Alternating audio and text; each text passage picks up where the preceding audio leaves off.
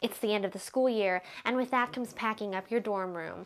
Learn some tips and tricks to make the packing hassle a little bit easier. Up next on Falcon Weekly.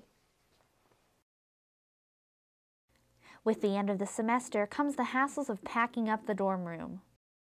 While this can be a stressful time for students, there are ways to make packing easier. Emily Harris, a senior at the University of Montevallo, says that the right kind of box can go a long way. I would definitely invest in the plastic tubs. I've had these exact same boxes since I was a freshman, and this is my 5th year.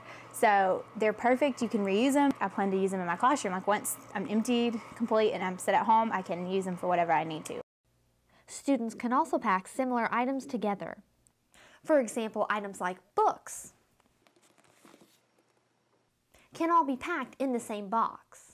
Some students, like junior Taryn Woodgett, have boxes for each area of their rooms. Like I would have a bin for all my closet stuff. Not really my clothes, because I leave the clothes on the hanger, but stuff that's organized in my closet goes to a bin of itself. Then I'll have a bin for clothes that's in my drawers underneath my bed, and then a bin for stuff that's in my desk. And I just normally try to organize it to where when I get home, if I need something out of the bin throughout the summer, I can find it easily and put it back into the spot where it came from. Resident assistant Olivia Ricks says to pack items gradually throughout the semester.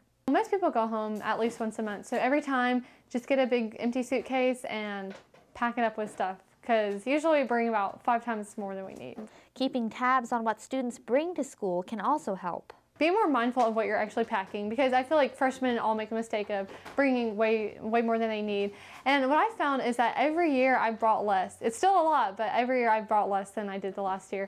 Don't be afraid to ask for help. If you need help with moving, you can always ask friends or your fellow neighbors on your hall to help you. Reporting for Falcon Weekly, I'm Mary Kate McCarrick.